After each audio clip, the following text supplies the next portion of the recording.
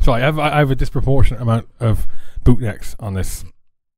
I know, I've heard. Oh my God, I've had a bit of a drought recently though. Anyway, Steve McCulley, absolute pleasure to have you on, buddy. Thanks for having me. To have you on.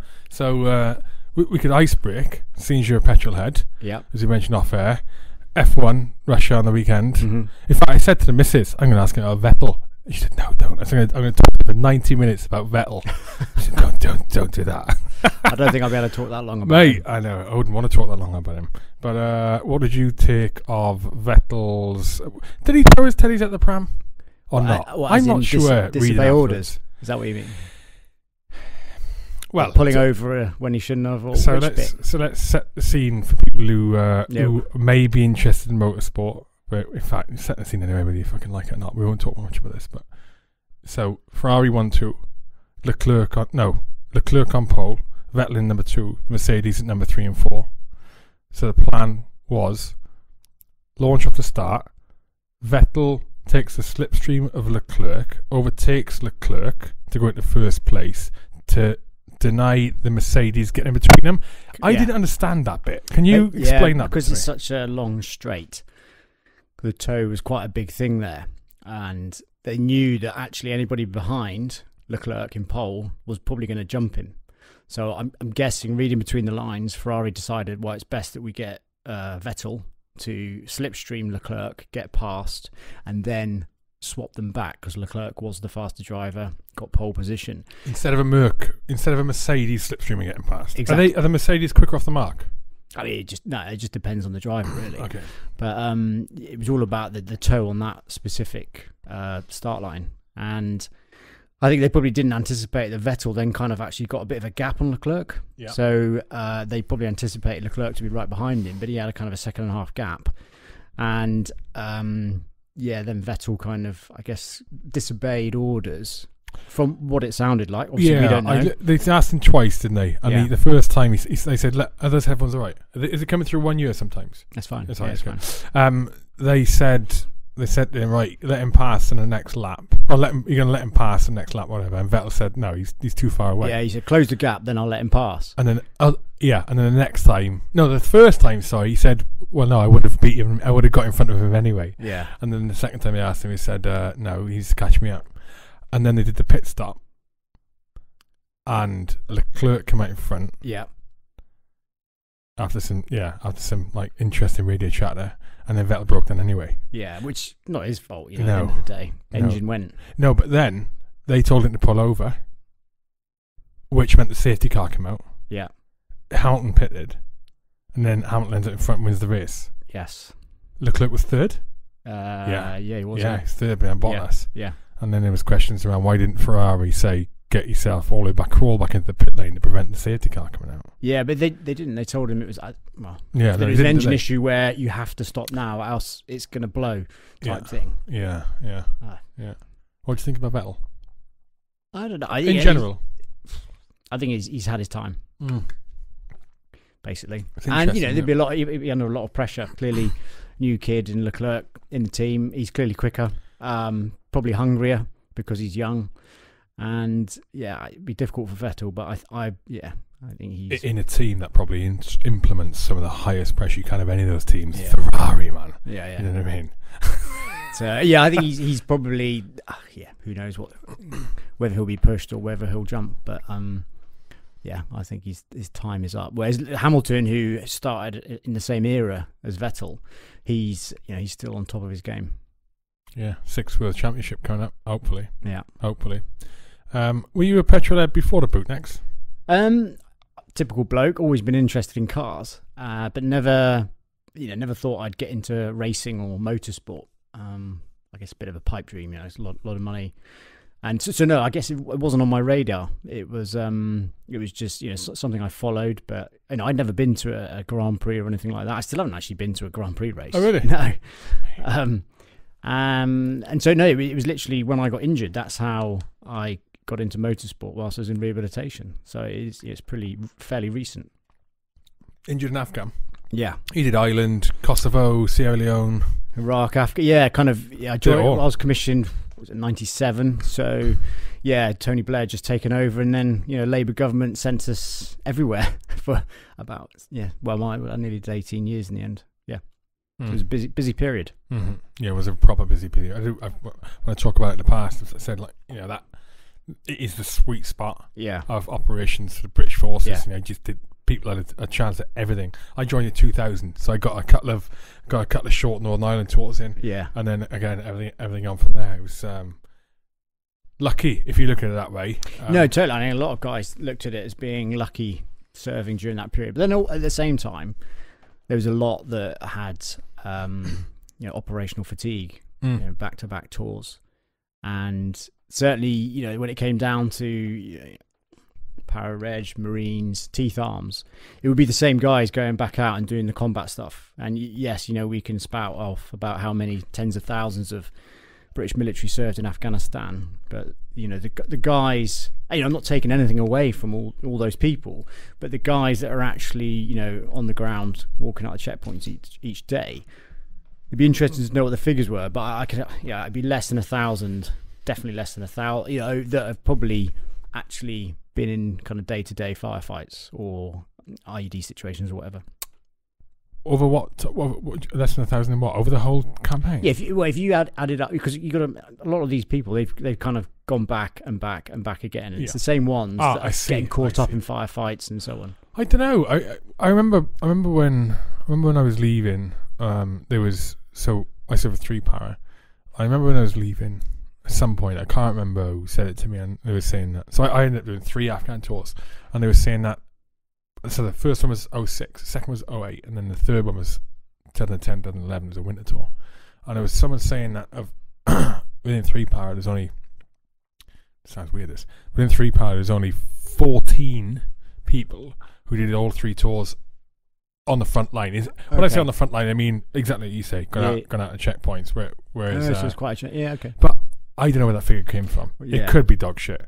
But at the same time, we did have a high turnover rate. Like after the 06 tour, that first one, man, lost so much talent. Like so much, because the people who the full screw sergeants, secret message sergeant majors, done it, and a lot of them went, fuck this, and left. Because they sort of they got what they wanted. At that point, they were at that point in their career where it's decision point. Whatever you're doing, am I going to stay in? You're like 12-year point. Am I going to stay in for longer? Am I going to get out? And then Afghan happened. And I was like, oh well, I've done that now. Let's go. How can it possibly get better? What can I possibly achieve? More than that, let's sack it. Yeah, I'm trying to think if we had a similar thing. Only around the maritime security kind of area where there was a few years where a lot of guys were like, oh, actually, I can go and earn however many £100 a day doing maritime security. But that bubble burst. Yeah. It was a pretty short bubble with maritime, wasn't it? Yeah. It was a longer bubble with CP. Yeah.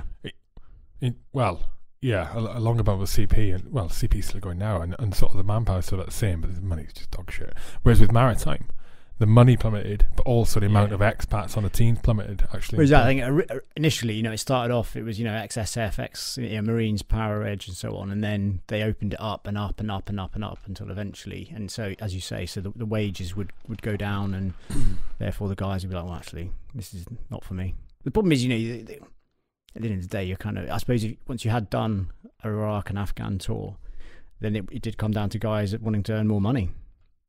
Yeah. Rather than looking for action, it was just a case of, well, actually, I can go and put my life in a little bit of danger and be paid a lot more money, so I'll go and do that. Yeah. And then the problem with that is that people went out and did that and then never considered what they're going to do when they get back. Yeah, exactly. As in when they come back to the UK, I know as well, people who are out in the circuit now, or doing maritime security, and they have done nothing else since they left, and that's all they will. I know. I was on a contract in Iraq, and there was a 67-year-old bloke working in Iraq on an 8-4 rotation, 8 weeks in Iraq, 4 weeks, 3.5 weeks at home when you take the travelling. 67. Yeah, mental. I suppose some guys, you get maybe, I don't know, you get a big mortgage or whatever. You kind of start living a lifestyle that requires you to earn that kind of money. Yeah. And you wouldn't be able to get that in a kind of what we call a normal job back in the UK. So I guess you're a bit tied in. I don't know. Yeah, different these days. You can get more earning back in the UK than flipping construction work. than the wages you get in Iraq at the minute. Depending on the contract you're on, it's absolutely rubbish. They're doing it, I mean, I've heard $120 a day. Really? I mean, I wouldn't know. Mental. Yeah. Crazy. Yeah. Crazy. But again, when you've got nothing else to come back to, you've got no other experience under your belt, you can't see any other option but stay out and do it. You're stuck in it then. Especially if you haven't got any savings to come back and give yourselves a few months, even just a few months breathing space to try and get a job. Yeah. I feel for those guys, I feel for those guys. No, that does sound like a shit situation. Mm-hmm. Oh, what injury did you get? So luckily I've still got all my limbs, faculties, so I'm lucky in that sense. So mine were mainly internal injuries. It was a directional fragmentation charge. Okay. The Taliban, they knew I was the commander, so I was specifically targeted. We kind of know that because later that day, electronic warfare specialists, they picked up the Taliban communications, and they were praising Allah, and they were telling the Taliban commanders that they'd killed the local ISAF commander. So we know I was specifically targeted, and actually on that specific patrol, I know which guys triggered it, because we were watching them whilst we patrolled, and I had them in my sights, and I was like, yeah, those guys are up to no good. We know they're kind of following us, they're reporting back, but obviously you can't do anything until they pose an imminent threat to someone. That's interesting.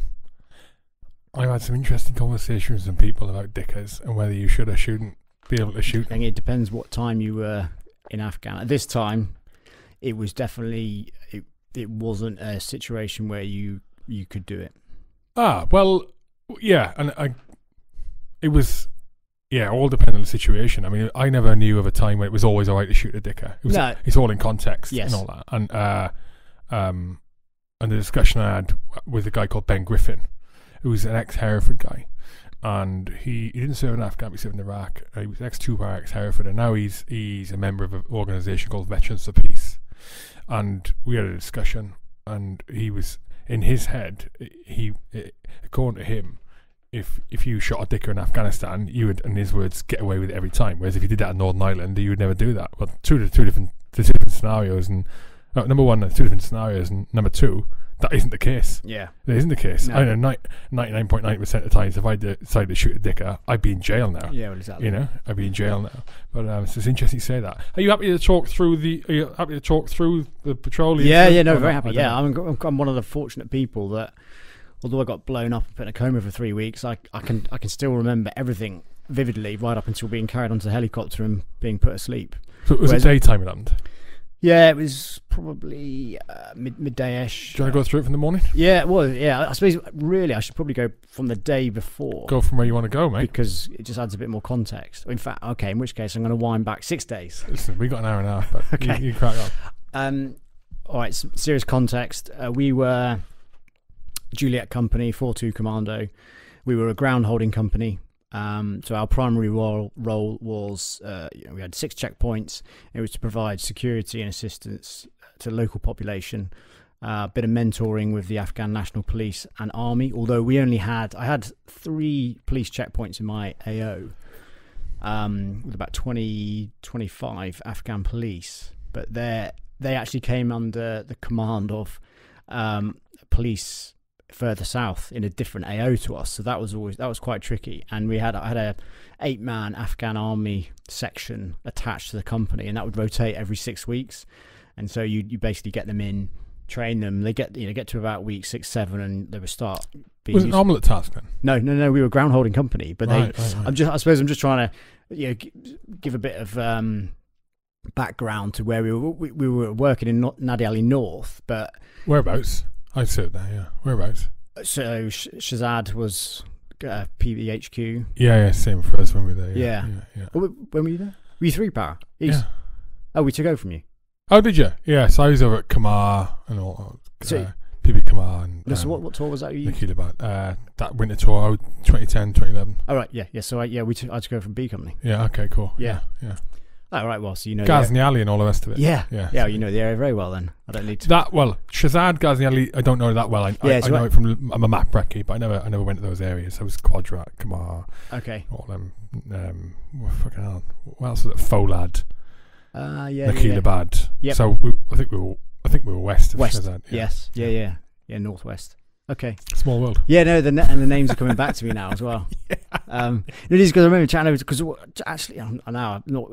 You've asked me a question of how did I get injured, and I'm now talking different. But during my company command handover, we actually got blown up in a Mastiff going parallel to Ghazni Street. We're going to look at checkpoint Kamiabi, and it was on one of the tracks where, you know, unfortunately your guys had taken quite a few hits. And literally, so I'd gone out, we were in Bastion, all my commanders had flown out to Bastion, and we were the first company from 4-2 to fly out.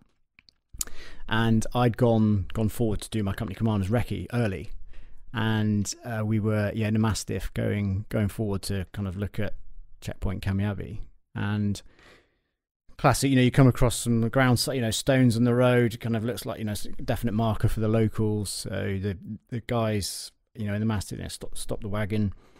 And there was only myself and the other company commander in the back, plus, you know, the Mastiff driver, commander, gunner, and that was it. And then you had another Mastiff behind us for its, you know, kind of pairing. And in the back there, you had a Ford air controller, Stripey from 2-9 Commando, who was going in to be ready for when my Marines came out. And that was kind of it. And anyway, so the vehicle commander's like, right, sirs, you're going to need to go out and, you know, clear the area. I looked around thinking, where's the kind of search guy? You know, where's the search team to do this? And so me and the other company commander and a couple of, you know, and this FAC from the other wagon, just kind of, and I was like, blimey, this is a pretty kind of a sharp introduction to doing it. So we did, you know, obviously we've been trained and we kind of did all the procedures, and we went out into the field and along to check for wires, for command wires first and so on. And as we were going through the field, clearing our route as we went, a farmer comes over. We got an interpreter, and the farmer's, you know, well, you're ruining my crops going through my field. And we said, well, you know, we think there's something on the track. There's stones over there indicating an IED. So we're gonna clear a route. And the farmer, no IEDs. You know, this is through the interpreter. And so I said to the interpreter, okay, tell him to walk in front of the Mastiff, and so he said it, and the farmer was like, no. We're like, okay, so we're going to continue doing the drill. So that kind of emphasised. We thought, oh, okay, maybe there's something. And you know, obviously during your tour, B Company's tour, they'd had, I think guys, I can't remember if guys had been actually killed on it. So it was a known route. Certainly, yeah, they had, but I don't think there was 3-para. So there's a guy I had on the podcast before. He's a good friend of mine now, called Bags. He was a tanky commander, and he was at Shazad with 3-para. Right, I think. In that tour before, and I know they got fucking whacked. Yeah. And so the guys were obviously pretty tetchy about the whole thing, and that route hadn't been used for ages because of it. Well, Ghazni was cowboy town. Yeah. It was like fucking Star Wars bars everywhere. It's crazy, isn't it? And so anyway, so we doing our job. We cleared about 100 meters down past where the initial, you know, the sign was, and so we thought, okay, it's just kids like, you know, how they pile up stones or do something, you know, put stones across the track because they know it slows, or even the Taliban do it. It slows you down. They watch, see what your procedures are going to go and be, suss you out. So we thought, okay, it's not anything. And we jump back in the wagon, driving along. Suddenly, a massive explosion, dust cloud. You know, fortunately, properly strapped in all the gear on, and everyone's all right. But it's a big old blast. You know, kind of shaking everyone up. And I remember looking at the company commander I'm taking over for, I can't remember his name. And, you know, I could see in his eyes, and he looked at me, and we both kind of was like, shit, did we just miss that? Have we just walked straight over that? Because obviously we're clearing out along in the field, then coming back down the track, you know, kind of the 360 drills you do.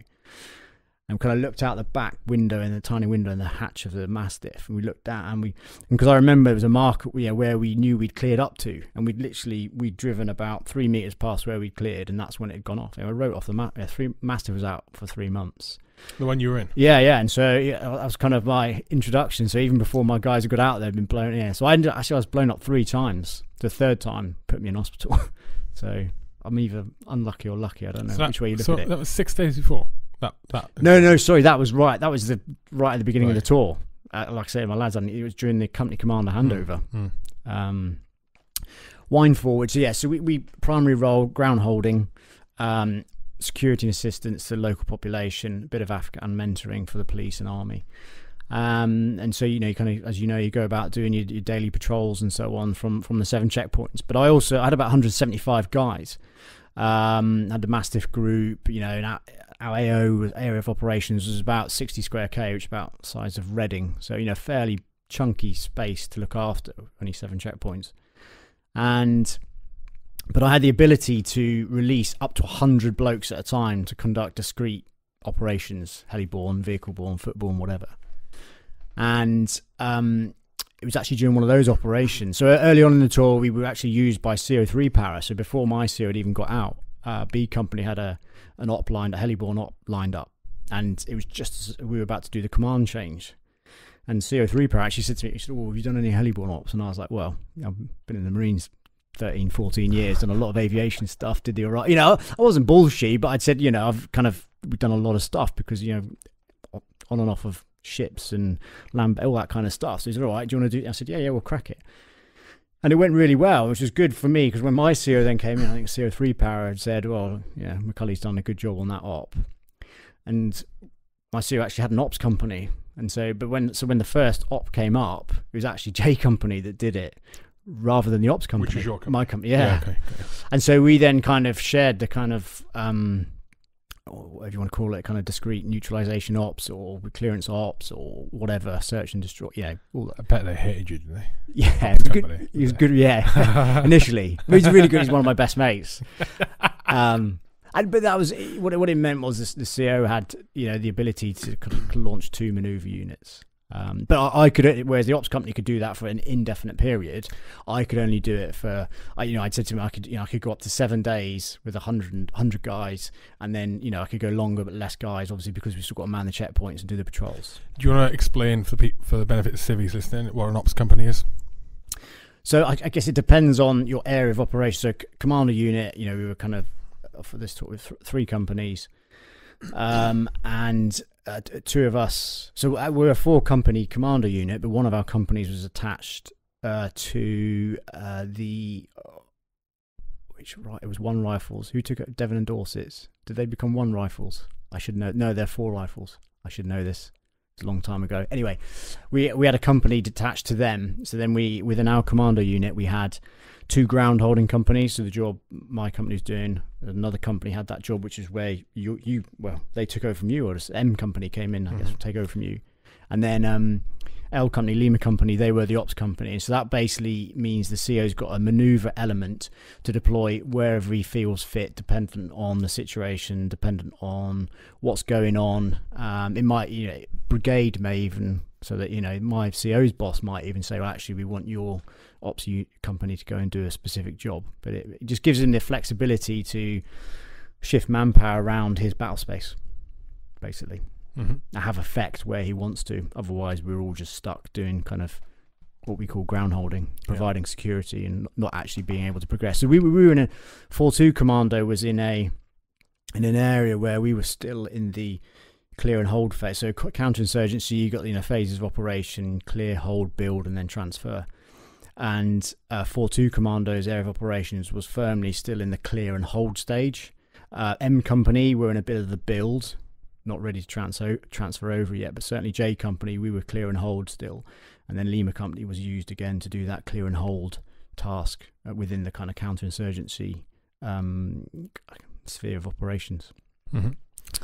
So back to... So yeah, I've gone off a track again. Sorry.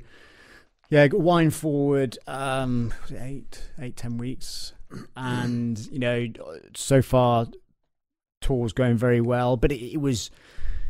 there's very definite poppy harvest periods, and we were into the period where, where the Taliban, the bad guys, whoever, the poppy farming was complete, and then they would kind of go back to their role of being Taliban. And we know there were clear kind of phases throughout the year where there would be more operational and less operational. And uptick in tempo, yeah. Exactly. Yeah. And it was. So that was kind of building up, and the brigade commander, task force Helmand commander, he wanted to clear a large area above to the north of what's called the Nari Bugra Canal, and he wanted to basically create new checkpoints that would be manned by the Afghan police and army. He wanted it to be, and this is during a period where although it hadn't been announced we were withdrawing, we knew it was going to be coming. So it was definitely a period. Herrick 14 was a period where I think politically they wanted to show that we were winning, that we were able to be in a position to transfer authority back to the Afghans, and we could definitely do that in certain areas. And I think this was a show that the Afghans could run their own operation, they could clear their own area, they could secure checkpoints. The reality was we were obviously holding their hands. So it was a big, it was a couple of thousand people involved. It was the big, there's always a big op every kind of tour, and this was the big op. And 4-2 Commando's job within it was to secure a village called Loimanda Calais. And this had been secured years previously, but it was in what's called the tri-boundary area. So it kind of sat between in the kind of where three different battle group area of operations met. And because it was kind of at the extremities, you don't have the manpower to obviously cover, vast areas of ground. There's no way you can cover it all. And so it was a Taliban it was a known Taliban hotspot area. And so 4-2's job was to secure that village. And so the ops company were going to go in, and their be prepared to task was to basically create a checkpoint to be there for kind of 6 to 8 weeks. Whilst the police then further to the north and east were creating their checkpoints above this canal.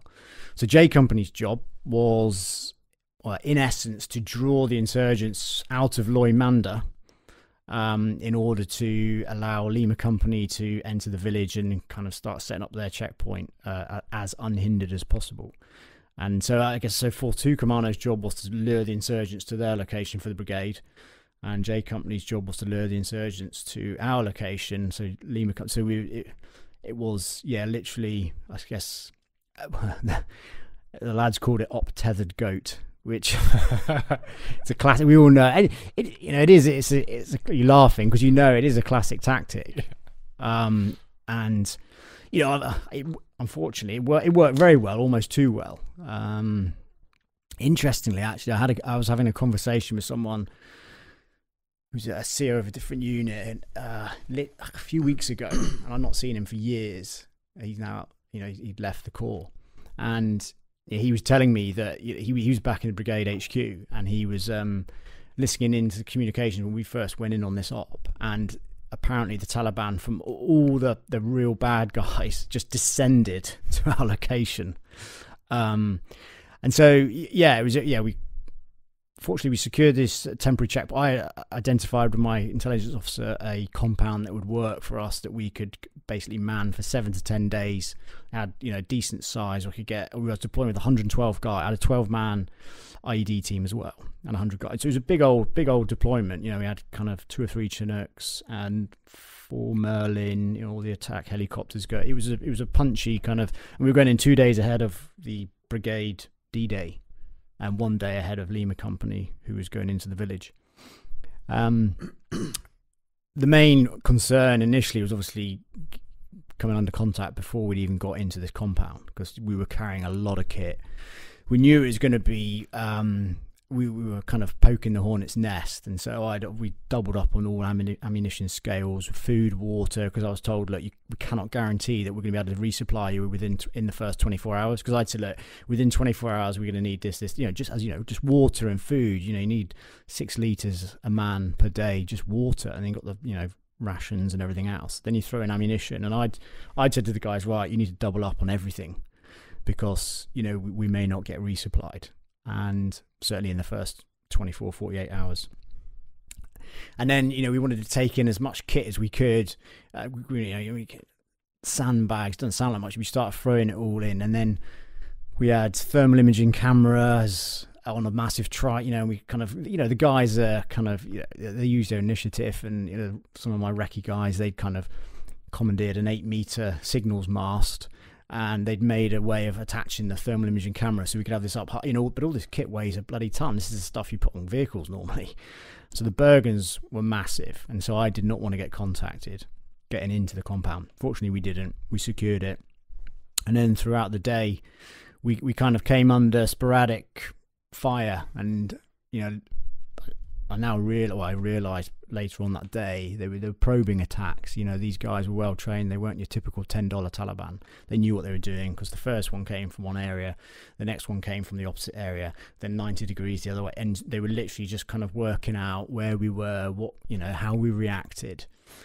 And then they left it till nightfall. So we probably had 3 or 4 kind of firefights during the day, and this was kind of, been in contact before, but these were punchy. They were different, and one of them they got. We could, because they knew what they were doing. They had little firing holes, doubled back, so they'd be behind 3 compound walls with firing point holes. So you just can't get to them.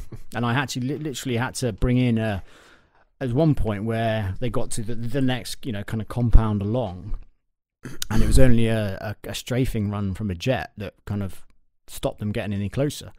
I couldn't drop anything else, and I had to call in a danger close gun run. And so we were like, okay, yeah, these guys. Fortunately, we hadn't taken any casualties at this point, but they kind of, it was an eye opener.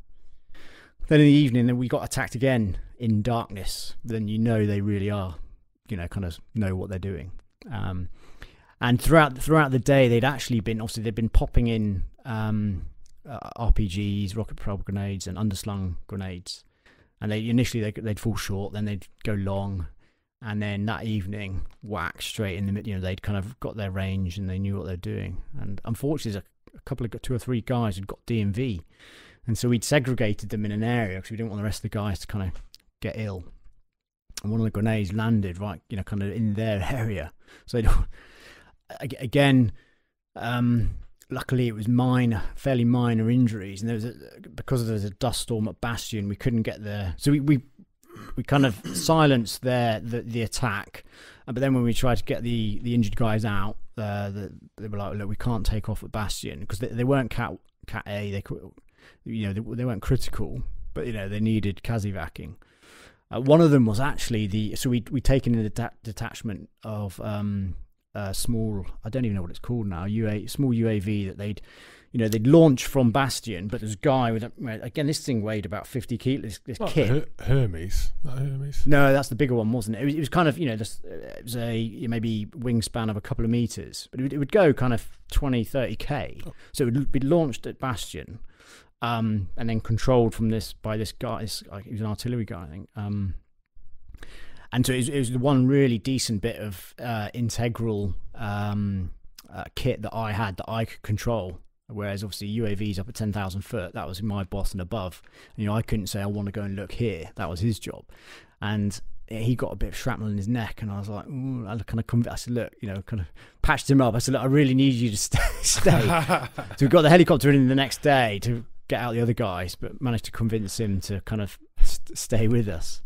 And then then we kind of opened up. We started clearing the firing positions from that the day before, the next day, and started pushing out clearance patrols.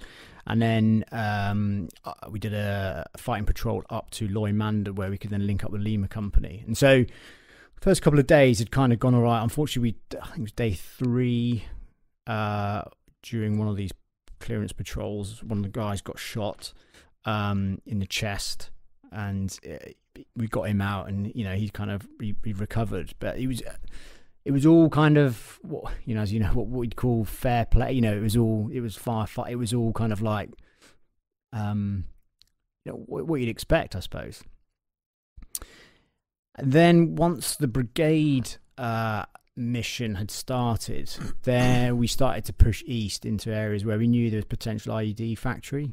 And so we pushed out a couple of cases about 5 days into this op now, and we knew our job would be over, probably no longer than 7 days.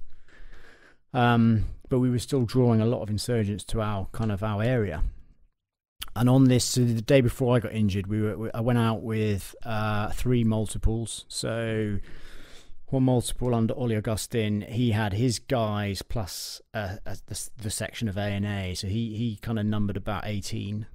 I had another multiple which was about 10 or 12 guys, and then a recce multiple that I had my company TAC headquarters, so I took out myself, my fire support team commander, so he could control artillery, etc., and his forward air controller, so we could talk to the jets. So that was just, my tack light. I just go very light, just the three of us.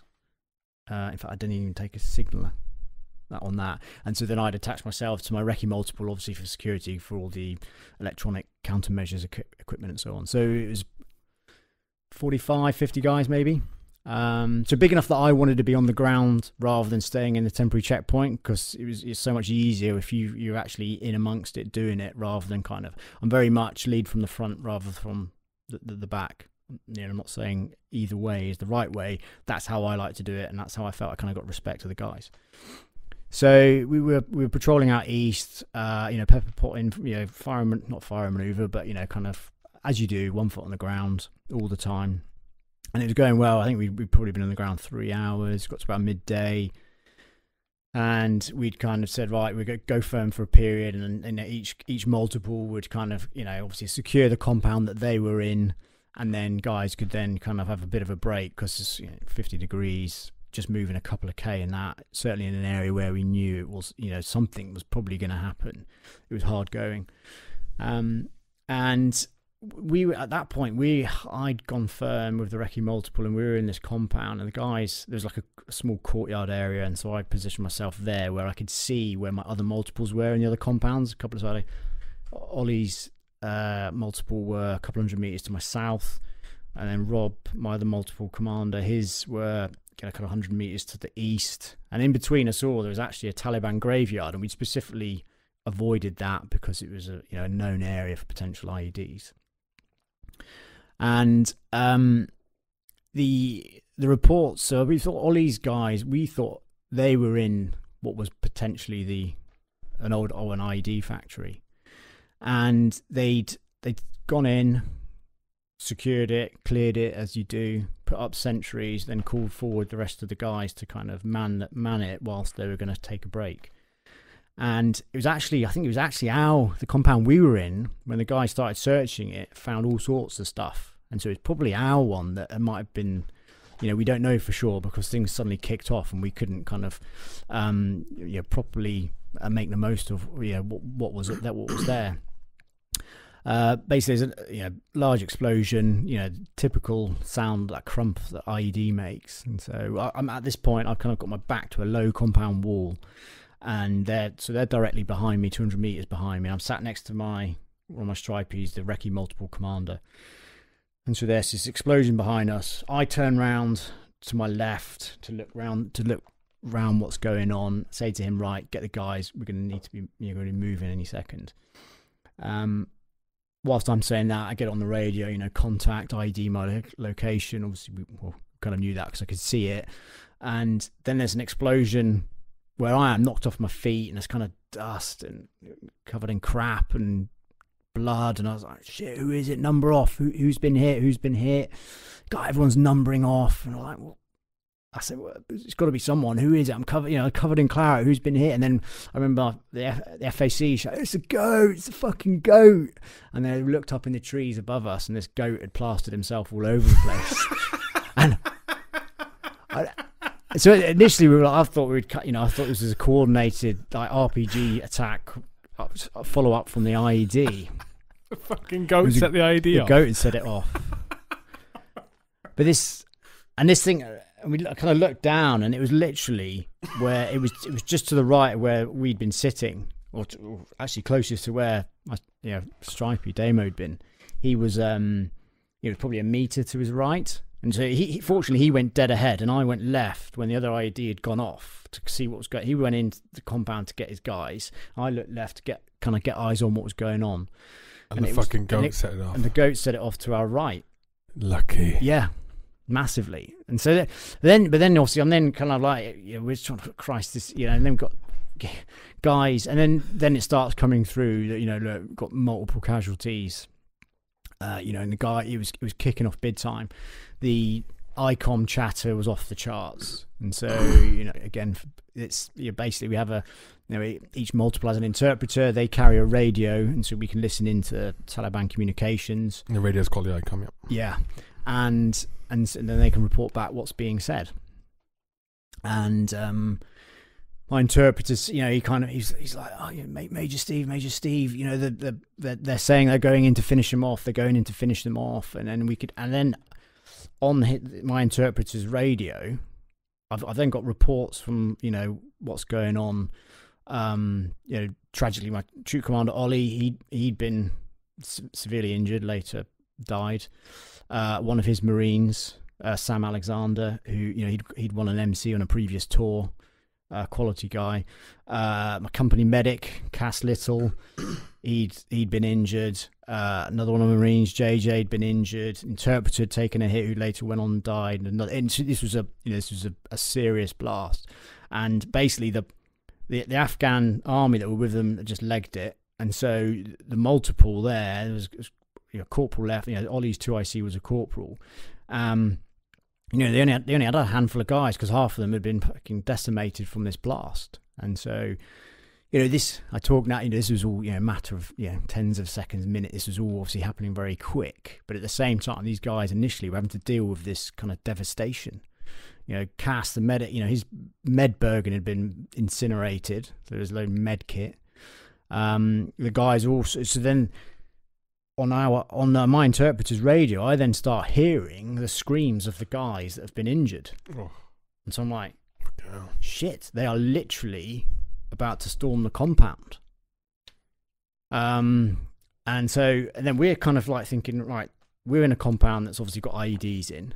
And so I've been knocked off my feet with this IED, trying to control what's going on, thinking, well, I'm knelt here. I'm not going to move for the time being because we know what's going on. So then I'm like, right, we need to start clearing a path. That although we've cleared in, we need to clear out again, because, you know, as you do, you can't get every IED. You're going to miss them. At the end of the day, it's just a metal detector trying to pick up some metal, batteries or wires. And they always remote them. Well, they were starting to remote batteries from the IEDs. And so I knew that it was going to take us a good few minutes to get to them. And so I looked across to Rob Driscoll, who's in command of the other multiple, and I remember about to get on the radio, and I was going to have to say to him, right, you got to go across that Taliban graveyard and get to them, because we're having to kind of get out of this compound before we can get across there. As I went on the radio to say it, he came on the net and was like, right, I'm going, we're moving out. And I see him line his guys up outside the compound, and then they just go for it. So fortunately, they got there pretty quickly, and he had another Navy medic with him, who was excellent. And, you know, the guys who initially deal in the situation, you know, they did an amazing job trying to kind of, you know, when you think, I remember, you know, once they'd kind of got some morphine in, Cass and Jay, you know, they were having to say, look, we're going to have to leave you now and go and sort out these other guys that are far worse than you. Just keep screaming. You know, if you're screaming, we know you're still around, but there's other guys that are worse off, and they had to go and kind of do what they could for Sam and Ollie and Abdullah, the interpreter. Oh, the Turk got whacked as well. Yeah, and he later on died in hospital. So, I mean, Sam and Ollie were not in a good way, and, you know, the guys continued, you know, giving battlefield first aid until it was the Pedro's American helicopters came in the end, because it was, you know, it was a hot area. But yeah, I think, you know, they were dead from there. You know, we cannot obviously declare anyone dead because we're not doctors. Only a doctor can do that. But they were in a really bad way. And then Abdullah died. Yeah, the interpreter died in Camp Bastion. JJ and Cass got back. Cass had a leg blown off. His other leg was kind of fairly gnarly. I think he's got it back, but he kind of fractured eye socket. His eye was out. You know, all sorts of stuff. You know, JJ had looked like he'd basically been sandblasted. You know, just, you know, it was this basically the idea. They were in an archway of this compound, and, you know, had metal doors either side, and, you know, it'd been cleared with the Valon metal detectors. But because of the arch, the IED kind of reverberate, you know, it obviously finds the path of least resistance, which was kind of sideways out of this. And so the guys, based on either end of the arch, so JJ was on one end, he kind of, basically, it was almost like he was being stoned, I guess, just by house bricks at a kind of rapid rate, and his flesh was ripped from him. He just looked a mess. But actually, he was one of the ones that was, you know, not as bad as the other guys. Anyway, we kind of got them out. The Pedros came in, and I think the fact that we had enough manpower there were no further attacks, because all we were waiting for was the next attack to kind of follow in. But I think by that point I had every asset was kind of turned to me. When you suddenly get mass casualty situation, I did have everything on call, from Predators to Apaches to jets to whatever we need. I think the noise and the number of, I think they're probably surprised that we kind of suddenly popped up with another 30-40 odd guys was enough that they didn't try and kind of go in and finish them off. Thankfully, those were left from that multiple. So once we got the dead and injured Kazivac back to Bastion, there's a period kind of take stock. And I remember my CEO coming up on the net and saying, right, you need to go firm, secure the area, because we've got the high readiness force coming in to try and exploit what's gone on. So the high readiness force were counter IED specialists, but they were there also to take forensics, to try and kind of get as much information and evidence from the scene to start picturing IED. They could actually start identifying IED makers, because they'd leave fingerprints, the way they'd build them. And the brigade were pretty keen that they came in. I was like, look, it's now kind of, I don't know what it was, 3 in the afternoon. It was getting darker. I said, we got 2K to get back. We got to patrol back. I don't want to be doing that. I said, we need to be out of here no later than 1800. Because they said that the high readiness force wouldn't be flown in till about kind of 4:30, 5. Oh, okay. So we secured the area, and you got this place was a mess, as you can imagine. Broken kit, weapons, body parts. Guys were in a mess because they just seen their best mates blown apart. They just done all they can to, it was, and so there were guys that were shaken. So we kind of got them off to the side, secured the actual compound itself, and I basically stopped anyone that didn't need to go in. We kept them out because we just didn't need guys seeing things that they didn't need to see, and started kind of issuing out the bits of kit and stuff that was left over, because there was assault ladders and Bergens and weapons all broken apart, and radio kit and all this stuff we had to salvage and start giving to all the other guys, because we couldn't leave it behind. Body parts as well. And and it got to about 5 o'clock, and I was like, right, if these don't turn, anyway, the high readiness force landed on. And I spoke to the OC officer commanding, and he was like, oh, so what's the, we've been given a brief before we left, and they were fairly nervous because they'd known what had gone on the previous 5 days. They knew they were in a fairly punchy area, and they were quite kind of like all a bit like, and I said, look, you've got to go in and do your thing, and here you go. And I started walking towards you. What are you doing? I said, well, I'm going to show you where it went off. And no, we've got to clear a path into the compound. And I said, right. I was like, we've been walking around this whole thing for the last 3 hours. Was it a bit naive? Well, the problem was we thought we'd already secured it. We clearly had it. How many, you could probably go into a compound and secure it 3 or 4 times, clear it for IEDs, but actually still miss one. But he was obviously doing it by the book. And so he started at the gate, and it was like 25, 30 meters before you even got to the archway where this had gone off. And I was like, Christ, this is good. I said, look, we need to be out of it at 1800, because they'd also been told that they were going to have to come back with us to our temporary checkpoint. So they're going to have to patrol back with us. So they were shitting themselves about that, and stay a night and then get flown out the next day. And so I said, look, we're leaving at 6. That's it. You got to, do work quickly. Fair play. Incredibly, he kind of, it was on his belly. He cleared a new route in, all the way up there. Exploited the actual explosion site. He identified where, and with the wires had actually, so the battery pack was actually off out the arch, round the corner, and then buried down the side of a compound wall. And he said he'd seen it before. He said the good thing was that he'd actually recognised this type of tactic, the way the wires had been kind of dug in, the way they'd followed compound walls, and the fact that they were probably 8 meters away. Okay. And out the archway, along a wall, buried down in the ground was the battery pack. And so there's no way you can clear every inch of a compound. and they knew what they knew what they were doing. But I remember thinking that's good effort and so and they got the forensics and so on. And I was like, right, it was like 5+6 or whatever. It was pretty. Just after, so I was like, right, we're going. We need to get moving.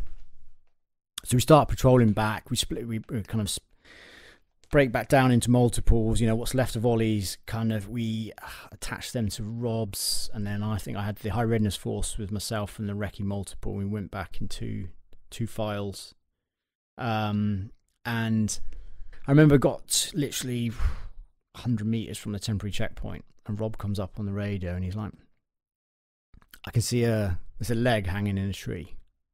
Like, what are you on about? He said, I can see a leg hanging in a tree. And I'm immediately thinking, that can't be where, from what we've done, because we ensured there was no body parts left around in the compound. And she said, I'm going to go and get it. I said, right, stop, go firm. It's a booby trap. Stop. And as we said that, then there was grenades and machine gun fire where he was. And so they were ambushed, and it was a come on. And so then I get into the compound, and then the temporary checkpoint comes under attack as well. So and the problem was where Rob and his guys were, they were gonna have to kind of almost withdraw under contact into where we were having to kind of repel from another attack. And so I suddenly had this kind of like serious concern for blue on blue. Again, fortunately, because of what had gone on, we had loads of assets, and so we actually had a Predator, and we put a couple of Hellfire from Predator into where the machine gun fire, where they were ambushed from. At the same time, and I can remember seeing his guys awesome withdrawing under contact drills, pepper pot, the kind of jungle drills going down this irrigation ditch, awesome drills, and then we were having to move sweeping fire as our guys were kind of literally firing in front of them. It was all, and there was, I think, I'm not going to say it was all down to me. There was a lot of luck that we didn't have a blue and blue. There was so much going on. We had artillery as well, artillery mortars firing in. It was a big old situation. Amazingly, thankfully, no one was injured. And whilst they were withdrawing out, he managed to actually grab this leg. So was it one of the legs from your guys? No, it turned out to be the leg from a Lima Company, a lad from Lima Company who'd been killed 2 weeks earlier, about 5k away. Jesus Christ! And so and it was one of those things where I thought at the time, thank God because that's what they were doing. And this story has been told by a few people before. I've not heard it. Yeah, okay. I've not heard it. No. And it's as in other people's story. Maybe it's been done. It was used, but that's the kind of the levels they'd go to. And so we get back in. It's by now it's been a lot. It was our longest day, so to speak.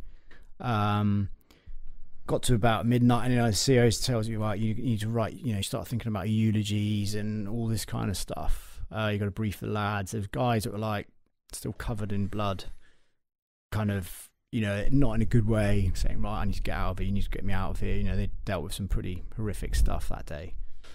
I remember saying, all right, burn your uniform, get on your one spare set of uniform, just hunker down, because A, we need you here, and B, I'm not calling a helicopter to get you kind of repatriated for a number of reasons I won't even go into. One, you don't want to be and anyway, so it gets to the next day, and you got to go on. Patrols have got to go out again. Crack on. You've got to crack on. Yeah.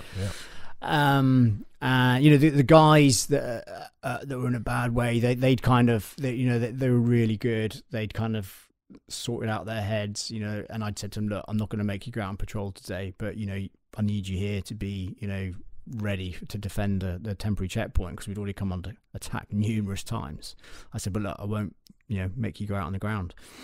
And so we went out. So in the end, I said, right, I said to, again, Rob and Damo, right, we need to go out again. And so a couple of multiples, 2 stripies. Yeah, I didn't need to go out because that could have easily been led by them.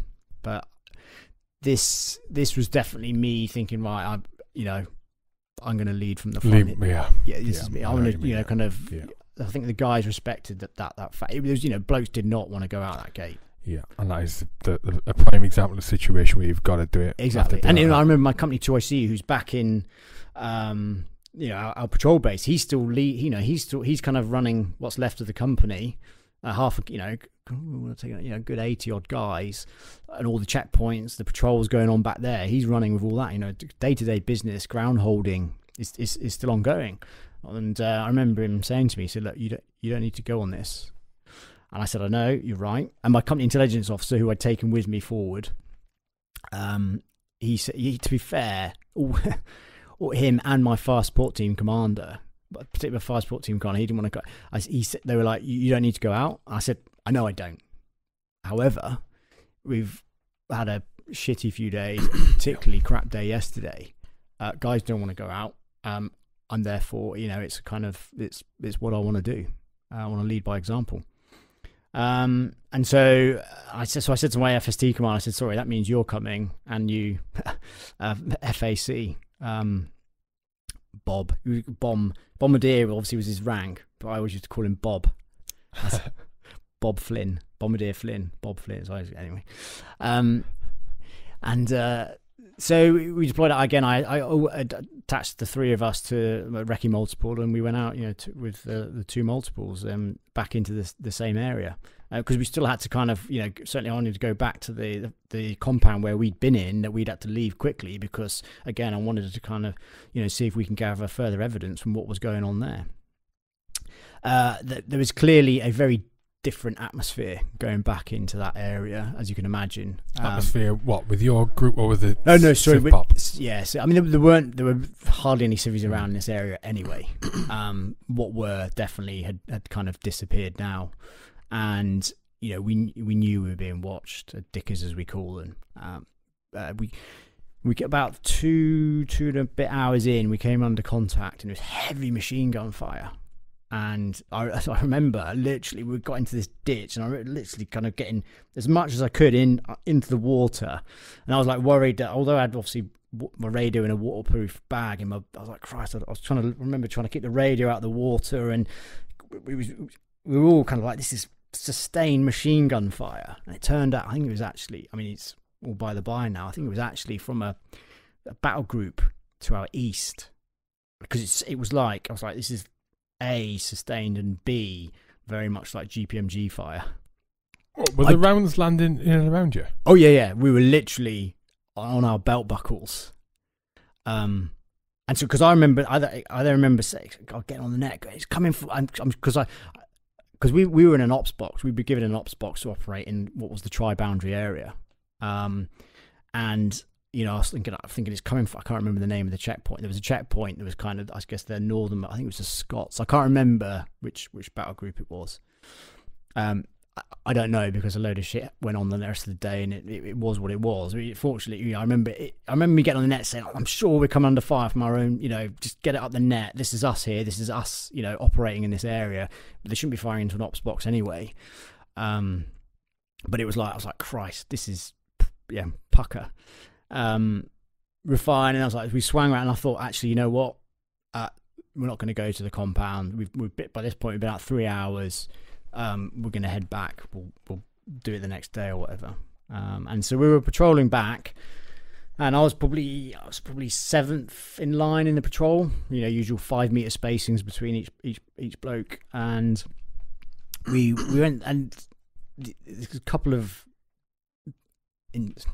They turn out to be insurgents, but a couple of Afghans, clearly kind of looking suspicious. And I remember looking at them through my scope, because they were a good few hundred meters away, and I think they're definitely following, they're definitely reporting back. But until they pose an imminent threat to you or someone else, there's nothing you can do about it. And I remember walking into this irrigation ditch, so you always avoid the vulnerable points, which the crossing points. So you kind of you choose the hardest terrain to go through, because in theory it's the most unlikely place that they're going to plant an IED. Although they obviously got used to those tactics as well, because they'd realised that we would avoid the crossing points, and this is what they'd done in this situation. So I was probably about 5 meters down. So if you can imagine, there's an irrigation ditch running across our frontage that we have to go across. The crossing point's 5 meters to my right. I'm now in the bottom of the irrigation ditch. It's probably about 3 foot deep, and about a foot and a half of water in the bottom of it. Crossing points to my right. And then suddenly, there's an enormous explosion. I remember the explosion. And I remember hitting, being knocked hard to the floor like you've been hit by a car. And then, because of the day before, I remember thinking, fucking hell, someone, I was like, I remember, again, it sounds cliche, time did slow down. Because what happened next was probably a second, if that, a couple of seconds. But it felt like, it was quite a long period. And I remember initially thinking, someone else has been hit. And I remember,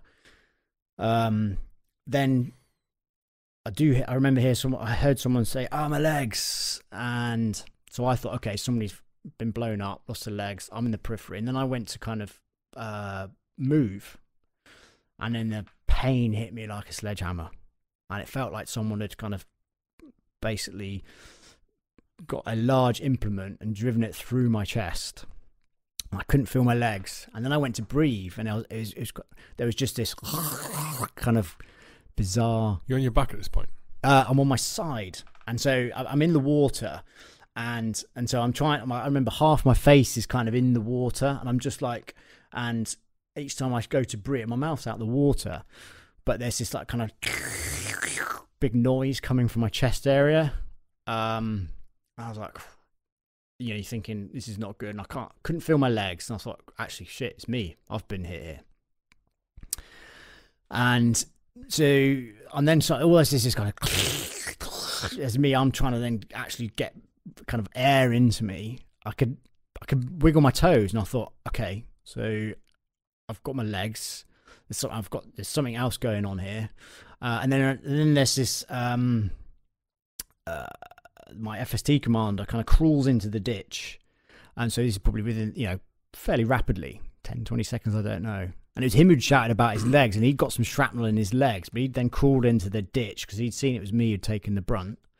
And so then and I'm like, kind of, by this point, I'm in, proper shit situation. He's trying to like get my head out of the water because I'm then something like, almost drowning, as well as kind of got this massive sucking chest wound. But he can't, he's got, shrapnel in his lower leg, so he can't shift me. And I remember the guys then kind of saying, right, don't move, we're coming back. I was like, I can't fucking move anyway. But I kind of, and then one of the stripes, go firm, secondary devices. And initially I was like, oh shit, they're going to take a while until they get here. But then I thought, good drills, actually, that's really good drills. And I could hear them kind of clearing a path to me because they, weren't sure if there's going to be other devices. And so then the first couple of guys got there, dragged me out of the ditch. And then, start doing the old battlefield first aid. Meanwhile, then, so the forward air controller, he then calls in a show of force because we had a jet on station. And, I can't remember, then we come under the rounds going down. And so then Rob's maneuvering his guys around, and so this is where I suppose, obviously, I'm still trying to kind of control things, and actually, I'm not controlling anything. They're just telling me to shut the fuck up. And the forward air controller, Bob, as I call him, he brought in this, and I suppose that's the first big thing I remember was this: the noise and heat and this jet. And the lads have since told me they have never seen a jet come in so low. And so he's on the net, and the jet pilots actually said to him, I've just seen an explosion down in your, is it in your, and he's like, it's my sunray's been hit, we need a show of force immediately. And so this jet comes in, and they were like, literally, it was like scraping the compounds. And I remember it was like a bloody earthquake, this thing, and it kind of roared over. One of my stripies put a couple of 40 mils into where the guys had set off they basically neutralized the threat, secured the area, started working on me.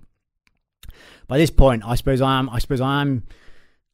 there's a point where the pain disappears, and I suppose it was, well, I can't remember every little thing, so I suppose I told a bit of a lie earlier, but there's definitely a point where the pain disappears, and it starts to I start to get the old tunnel vision, and it's again, yeah, this also sounds cliched, but I came to terms with dying.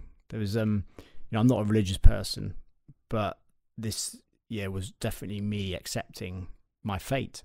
And I only mention that because having gone through that situation and come out the other side,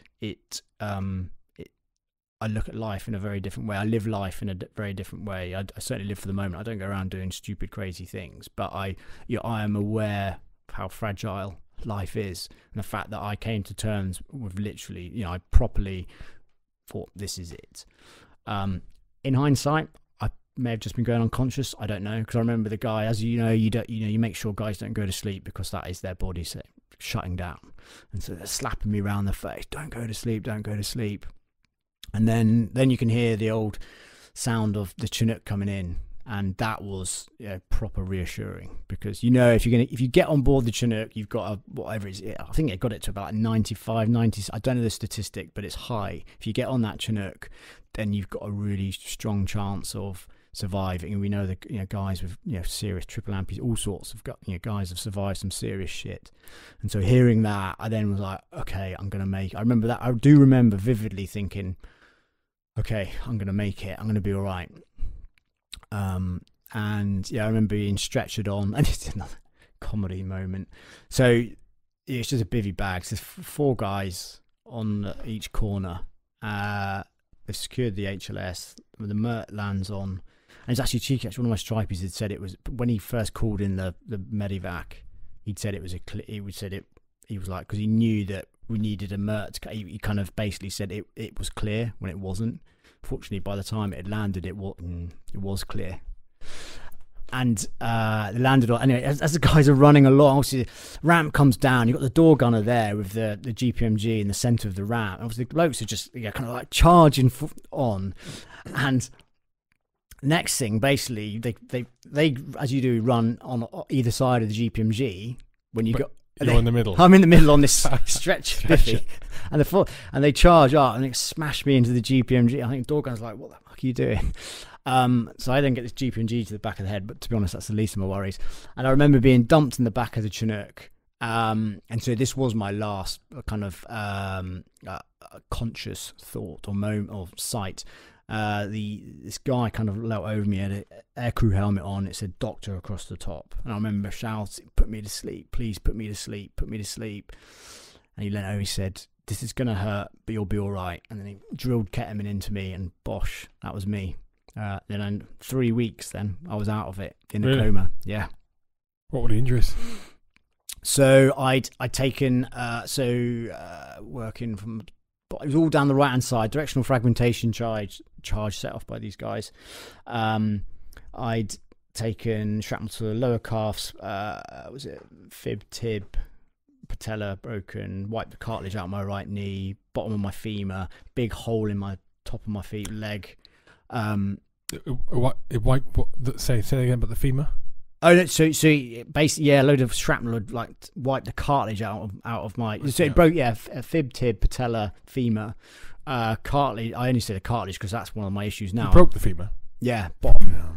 At the end, to be fair, it wasn't kind of through the centre. Although it's bizarre, I had this massive hole. Doesn't make it any better. No, I had this massive hole in my right leg, like serious. This kind of. What am I saying? That what's that?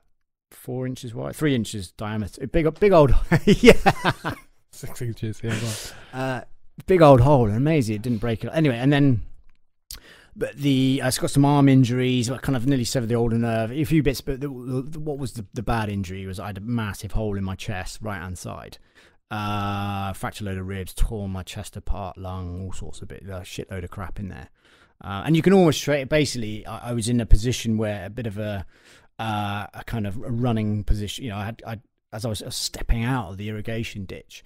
And so I had my right arm to the back, and so what had happened? The blast had gone through the side plate had done its job. Got nothing there, lower chest area, but where the Kevlar, the body armor, it had blown through the body armor and put a big hole in basically under my armpit.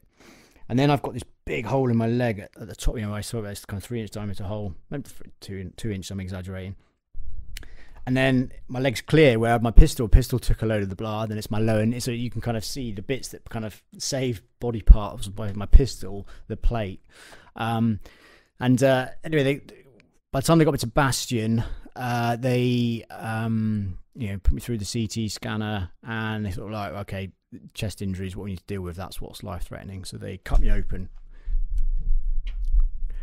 That's the microphone moving. Right across my back, so kind of from my spine through to my armpit, split the rib cage, and they went in and basically to try and find out what was going on internally.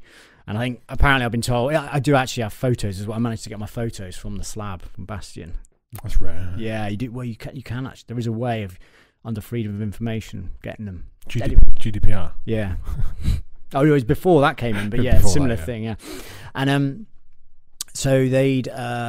They apparently they dug out body armor, shrapnel, stones, clothing, mud, all sorts of shit from my chest cavity. Yeah, it'd gone right in, and the surgeons were like, okay, stabilize me as best they could. They thought, we're just going to staple him together, keep him in a coma, and send him back to the UK and let them deal with me basically. And so I was next day back in the UK, Queen Elizabeth Hospital, Birmingham.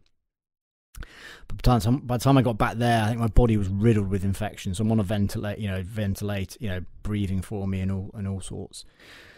And so because of that situation, they kind of kept having to do little life-saving type ops apparently. And these are only things I found out much later on. I remember that apparently there was a time where I actually died in intensive care, but they didn't tell my family. Clearly, they didn't want to because I survived. Really? Well, it was bizarre. I was actually at JJ Chalmers' his wedding. And there was a consultant there. Was JJ the other guy on the ground with you? He got injured the day before. That's the guy you were talking about. You said JJ. Okay. Yeah, sorry, JJ. And my fire support team commander was called JJ as well. Got injured with me. He got basically some shrapnel on his lower legs. He ended up getting flown back with me on the same plane. I mean, I'm in a coma on the is it C-class? Yeah, the big C-17 surgical aeroplane. And I'm out of it, and he's kind of like, kind of in a bed, can't obviously get out of it, but is like wide awake. And Chalmers. No, this is now JJ. This is now my fire support team commander, and he was saying it was a nightmare because he was strapped down, and we were stuck in Cyprus apparently on the runway for a few hours, and he was just like, it took forever to get back to the UK. And he said, yeah, there was a slight moment where he wished he was in my position, kind of unconscious, but then that soon disappeared. He actually made it out to the back end of the tour as well. He did the last few weeks. Anyway, sorry, I digress.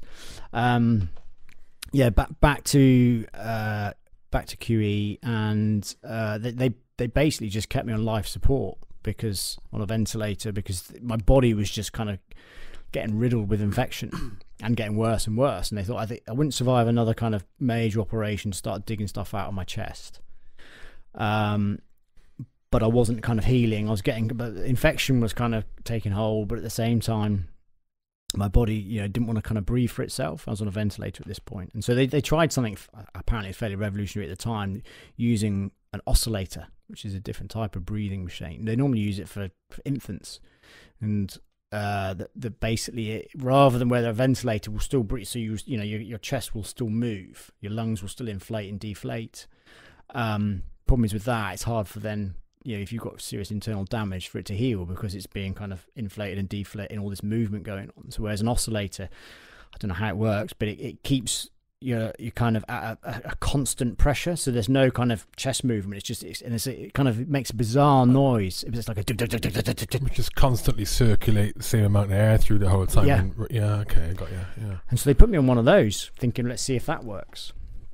And I think, amazingly, after I don't know, I can't remember the figure, 5 days, a while on it, they then brought me back to a ventilator, and then I started showing signs of kind of recovering. So yeah, it ended up being nearly 3 weeks in a induced coma. I tell you what, and actually, the hallucinations, nightmares from that coma are worse than being blown up. Were you awake then? So conscious? Were you conscious in that induced coma? So this is what they call it's called intensive care psychosis, and a lot of guys go through it. We spoke with myself, so I'm going to mention it. So cause I mentioned at the start of the podcast, Chris Shirley, who's ex-Bootleg officer. So right now, unfortunately, Chris is in an induced coma because of a mountaineering accident. So this is interesting to hear. Yeah, and actually, it's probably something you should yeah, his mind at the moment will be playing all sorts of tricks with him. And so, you know, actually, it's probably something where we should get probably message to his missus. You know, it might even go back to his Afghan times and stuff like that. Well, I'm gonna, after we get off this, I swear down, I'll drop our message. When you come out of the cut, your brain basically just starts doing all sorts of things. So for example, if I give you an example, when I came out of the coma, I was adamant that I had been captured by the Taliban and been tortured in Kazakhstan and eventually escaped and made it to hospital and then repatriated. And, you know, I was literally kind of telling everyone this story. Oh, well, I said I couldn't talk because I had a tracheotomy and so, but I kind of remember trying to explain this situation, and I'm still bedridden. You know, I couldn't move much, but I was just, and they're like, you didn't, that wasn't the case. I was like, well, you know, I was absolutely, and it was only when I was actually a few weeks later telling this story where I was talking to a consultant saying, well, I vividly remember being tortured. I remember being strapped down. I remember being used for propaganda. And I remember thinking, right, if I'm going, I'm going to take one of them with me. And I managed to break free of these restraints and I start strangling this guy.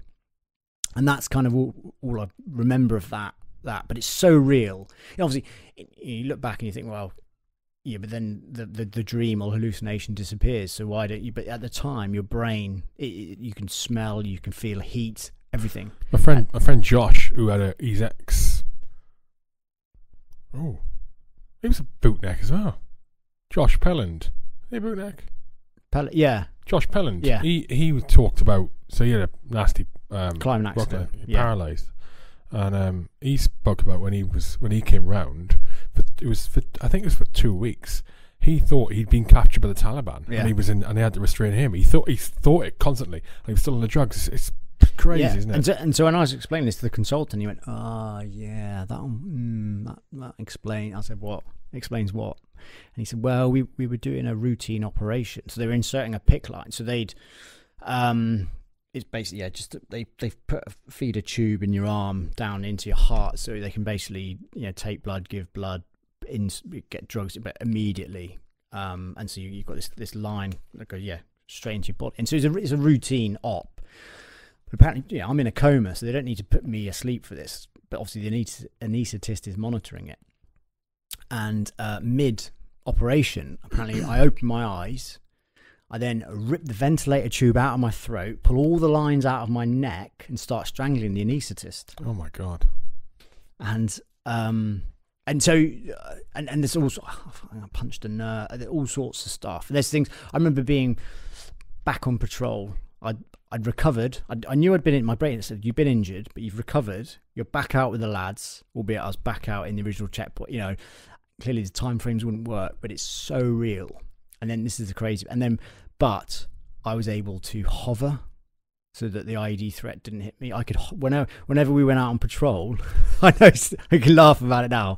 I'd be a foot off the ground, but I was like completely like real. And then there was these contact, and then I had another one where I'd been moved to a private hospital in Switzerland, and it was like mega Gucci, and I remember thinking, I found out that the way they were making their money was that they were filming all the patients,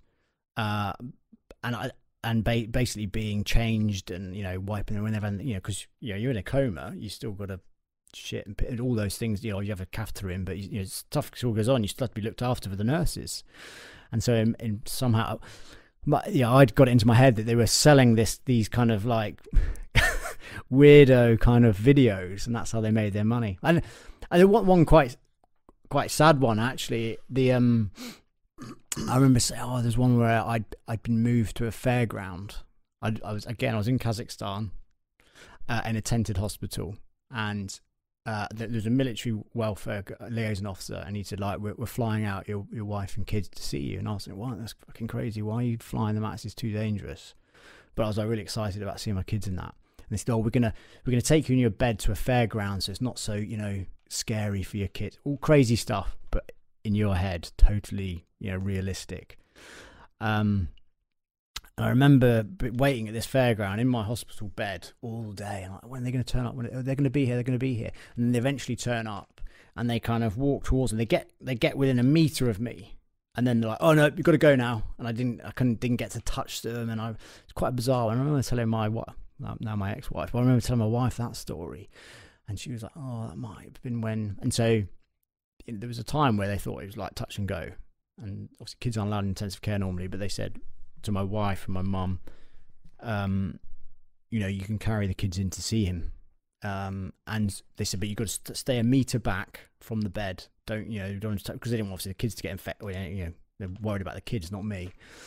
And so we thought that's probably, and basically what it is. So you're on these drugs to keep you in the induced coma, but you're not completely out of it.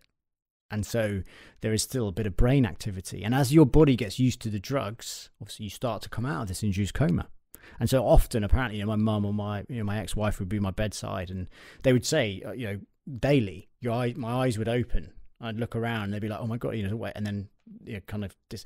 What's happening is you're coming out of the coma, and your brain takes on the surroundings and turns it into something completely else, fucked up. But because, and this happens, you could be in a car accident and similar thing, but because the military, you've come from such a high threat environment where on a daily basis your life is in danger, the brain is just totally kind of on alert and turns those kind of surroundings into something that basically people are out to get you. They're there to kill you. And so it was horrendous. How long did it take to fully recover?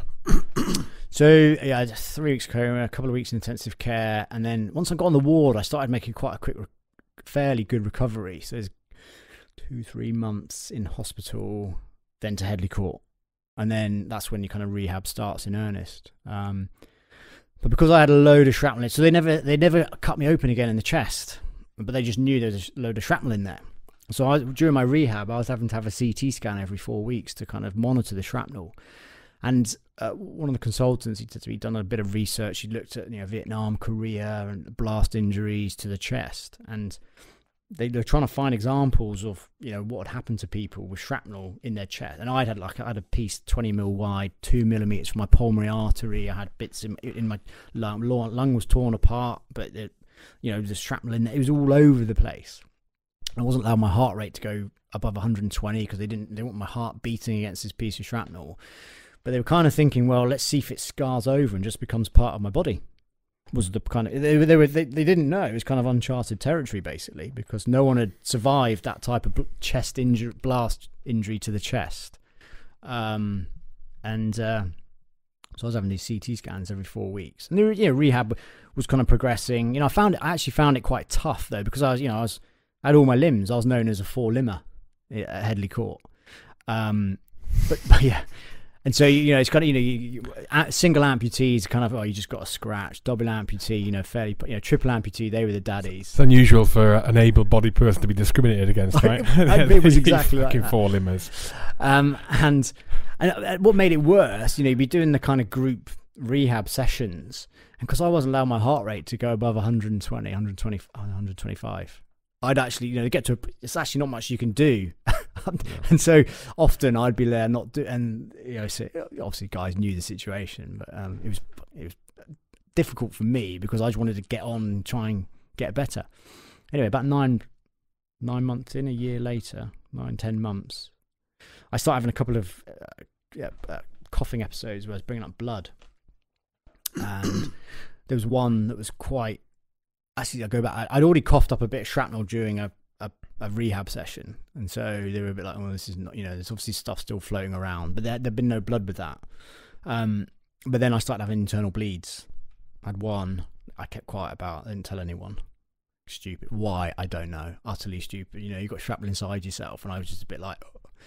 And then the next time it was like serious. I couldn't breathe. I remember I could feel just like. I was like having to go to clear to be able to breathe, and then I'd bring up literally 100 200 mil of blood, and that was fortunately it stopped. It lasted about 10 minutes, but that was a bit like okay, they're straight up to Birmingham.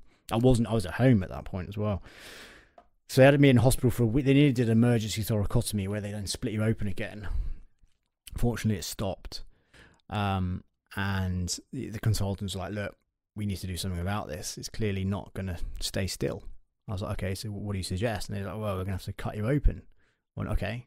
And they said, but you're going to have to elect for it. I said, what do you mean? They said, well, you've got to decide. I said, well, what's your professional opinion? Well, we can't tell you. Not even but off the record, though. No, but that's what I tried to get out. I said, what do you mean you can't tell me? Well, it's got to be your decision because, again, we've never done this type of operation. This is uncharted waters. High chance of you dying. That you have to decide. And I'm like, I said, okay, what happens if I have another severe bleed and I get rushed in? What will you do? And he's like, well, we'll do an emergency, cut you open there and then and get on with it. I was like, okay, would you rather do that or a planned one where I say, cut me open? They said, well, of course, we'd like to plan it. And I went, okay, do it. Cut me open. Yeah, I get it. They got to... Yeah. Are you all right now, though? Yeah, so they went in, I think it was about 7 hours. They took out, in the end, 15 pieces of shrapnel, kind of that, 20 mil size down to small bits. And so it was a bit frustrating because the rehab then kind of has to start all over again. But at least then they got out the big bit next, close to my heart, and so I could raise my heart rate, and but I rehab, I could actually get a lot more out of it. And yeah, I suppose the rest. Then they could start looking at my knee, because I then had to start looking at my knee and other. They tried microfracture surgery, cartilage transplant. They started looking at my other bits because the chest was always the kind of most severe, life-threatening injury, and so that was always the focus. But once that was fairly secure, albeit 2 years ago, I coughed up a bit of shrapnel. Yeah, as you do. As you do. I was ill for 2 weeks. I thought I had man flu, proper man flu. I had real aches and sweats, but I wasn't kind of sneezing, runny nose or anything like that. I just thought, it's a proper flu. If proper, get to the afternoon, I'd be hanging out, literally just really aching. I just have to just kind of go to bed, and it lasted 2 weeks. And I was, she'll help me hate this. My girlfriend now. We were having sex, and I was literally climaxing. And I'm like, ugh! I start coughing up shit, and she's like, "What is it?" And basically, I think the I then coughed up. Go on. Coughed up a bit of shrapnel. All this shit came up. That is Ali, mate. Exactly. That's how hard I come. Fuck yeah. And it was like like a brown. I can only describe it as a bit like if you got like a soggy digestive. It's like brown shit. There was no blood, and there's this bit of shrapnel. It's about that. It's about 8-10 mil in diameter. It was jagged. It wasn't like a round. And I was like, and she's like, what? I was like, that. I just coughed up a bit of shrapnel, and she was like, fucking hell. I was like, oh, okay. So fortunately, I got one of my consultants, a couple of consultants. I got their phone numbers. They're awesome. And I've kind of I messaged. I didn't phone. I messaged and said, oh, I've just coughed this up. During exertion, I've coughed this up. I sent him a photo. I said, you need to know I've been ill for the last 2 weeks. I thought I had man flu. Don't know if it's related. So he's like, right, get up to Birmingham. Went up, CT scans, and like, oh. And he's like, oh, well, we didn't think there was any more shrapnel. I said, I know, you said there was no more shrapnel in there. I said, but clearly, he went, well, you can't see everything. Anyway, next day, I felt right as rain. And basically, this shrapnel, obviously, it started moving, and I'd been ill for 2 weeks. So I guess at that point, it moved into areas where the body was going, what the fuck is this foreign object? Trying to kind of get it out. And eventually, it made its way into my airway, and I'd coughed the bugger up. Body's amazing, isn't it? Incredible. The body's amazing. Incredible. Mate, we've only got a couple of minutes left. So, and all Before we go on to the shameless plug opportunity, mate, that was a fucking absolute pleasure talking to you. Just a shit dick, really. I'm not really actually said no, it's not, mate. It's interesting to hear, but it's interesting to hear. All the stories are different, and plus, for the guys who don't make it, you're telling it like it was on the ground. I mean, just going before I forget, are you happy for me to put you in touch with Chris's missus? Yeah, no. The reason I say he's doing well, but mate, probably the same with your family. Like, it'd be really comforting for them to hear. I think from someone who's been in the position Chris is in now. Scary, I will, because my dad had a triple heart bypass a year. I didn't mean to put you on the spot earlier. I apologise. No, a couple of years ago, and there was so that whereas for the heart they go in through the front, they split your rib cage through the front, and he's having the only similarities here between you and him is induced coma. No. I'll come on to that. I'll come on to that. Obviously, it's about the drugs basically they use. Yeah. But no, the reason I said to my dad, I said, look, when you come out of this, you're gonna there's potential that you're gonna be, you're gonna feel under threat. All these kind of things from the the drugs they use. And it wasn't an induced coma. It's similar stuff, ketamine, morphine, all that. And he constantly. I remember him saying, "Oh, they're trying to kill me. Everyone's trying to kill me. The hospital staff." He kind of had very different challenges mentally. What his brain was telling him. But I remember actually, I'd visited him during the day, and I was at home. I had a phone call, and the doctors were like, "Look, you need to speak to him." And I was like, "Remember, Dad, I was telling you, it's not real. It's okay. They're not. No, they're trying to hurt me. They're trying to hurt me. And all this kind of stuff." And so similar thing, yeah. I will have a word of it because he might come round from the induced. She may not want to. I'll ask her. She may not want to. Definitely. Shameless plug, mate. We didn't get onto Mission Motorsport. I mean, like I said, Mission Motorsport got James Cameron coming on. Yeah. So and that is to talk about Mission Motorsport, which is amazing. So that's how I got into motorsport. Yeah, through them. Just quickly going back to your military career. Major at 29. Yeah. Fucking flyer, weren't you? flyer. When did you get in? 18. Yeah, straight from school. Yeah. I was off to do an engineering degree, and I went to the careers office, and because a mate of mine had passed out of Marines as a Marine, I went to his passing out parade, and I was like, "Oh, this looks awesome." And I had aspiration. I thought I want to be special forces because I want to jump through windows like they did in the 80s, and in the embassy. And I thought, well, what's the best thing you can get into pre-special forces was the Marines first, and then the paras, and then the paras. And I thought at the time, I just passed my driving test, and I thought, I want a decent car. Surely you get paid more as an officer. There was no other reason. And I went to careers office and said, I want to join as an officer. And he went, yeah, go and get a degree and then come back. No one's got in as an officer without a degree for 4 years. And I was like, well, I can't. I've got my A levels. Give me a chance. If I don't get in, I'll go and get a degree and then come back. And amazingly, I got in. Yeah. Mission Motorsport. I'll cover that with James. You got like 25 podiums, haven't you, when you're racing? Oh, yeah, for the car, yeah. Introduced motorsport through Jim whilst I was in rehab at Mission Motorsport. Yeah, raced Caterham for 4 years. I'm now an instructor, a coach, and then got Invictus Games Racing. So how can people follow you racing? How can people follow you? Cheesy social media plug, I guess. Yeah, Twitter, Stephen McCulley, at Stephen McCulley. Instagram, at steve.mcculley. They're the personal ones. MCCULLEY. Yes, correct. Well remembered. I got my bike business that I set up whilst I was in rehab. Lios Bikes. Lios. Yeah, Lios Bikes. Named after your daughters. Kids, Lily and Oscar. Yeah. Oh, son and daughter. Sorry. Yeah. Sorry. I didn't even talk about that. Both of those, yeah. So yeah, but Lios is. I mean, fucking, I'm going to have time. But Lios is interesting because you invented the lightest ever fold-up bike. Yeah, back in 2015. Correct? Yeah. I know my shit, mate. You do. You've done your research, and I've not even mentioned any of this. But no, my big thing now is splitting my time between Lios Bikes and motorsport. Kind of basically trying to progress my personal career, motorsport as an instructor and coach, but also Invictus. I've taken on Invictus Games Racing. Right, tell me what that is then. So 3 years ago, this is going to be very quick. James Holder, co-founder of Superdry, who races Aston Martins himself, approached the Invictus Foundation and said, I want to give the opportunity for some injured folk to race at the very highest levels, GT racing. This is serious 7-figure a year racing. And I want to do it for a military cause foundation. He said, and he also pledged money to the foundation. So there's no charity money whatsoever. This is his personal money. It's not Superdry money, his personal money, 3 years worth. And so over that period, bespoke Jaguar GT4 race cars were built in 2017. Then 2018 last year was our first season of racing. It was a tough year because brand new cars with no factory support. It was tough. We had a lot of mechanical issues. We only finished half the races we entered. But then this year, amazing success. We kind of 5 podiums. We put the first race of the season, we put Jaguar on the podium for the first time in 22 years.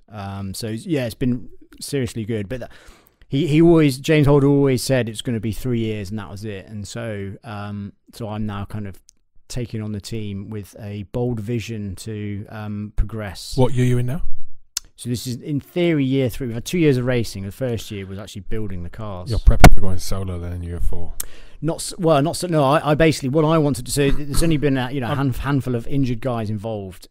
What I want to do is basically increase the veteran involvement, because there's a real synergy between motorsport and the military, and I think a ex-military motorsport team could be very successful.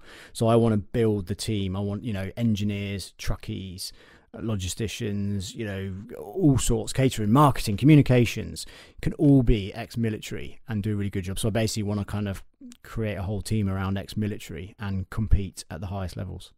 And what's that? That fucking sounds awesome, mate, by the way. Yeah. How do people follow that? At Racing Invictus. That's another podcast, no? Yeah. You've got another podcast to do.